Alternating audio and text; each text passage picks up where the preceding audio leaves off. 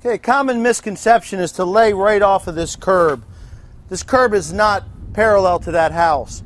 So we took 30-foot mark off of the foundation of the house, put in our line, so now that we can build square off of this line and actually meet the house. We'll put our cuts interior here. Again, make sure you never assume that this concrete is square. Now I got a mark here representing the center of the body of my pavement, not necessarily the center of the pavement, but the center of the meat of the area. That's about 12 feet. What I can do from here to get square with that house is I can use the 3-4-5 method. I can mark a line 3 feet,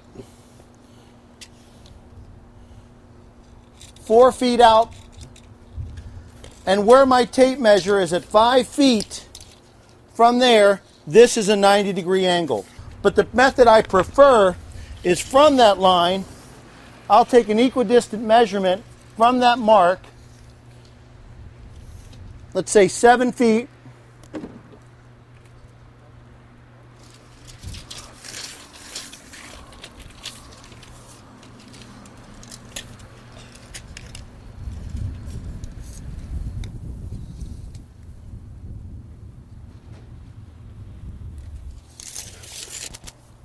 so I have the center of the body of my driveway and I have a mark 7 foot in either direction. So now I can cross my tape measures. Let me get 2 guys to help me.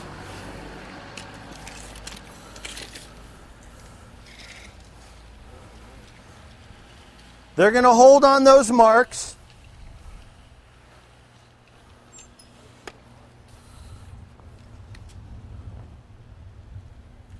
I'll cross my tapes.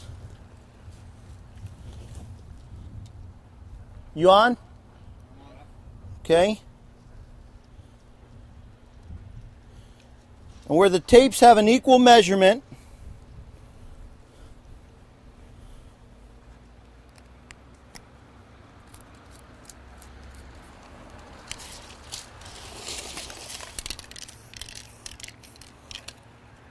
I can now snap a line from my initial center point to here, and that will be perfectly 90 degrees, and I'm ready to lay.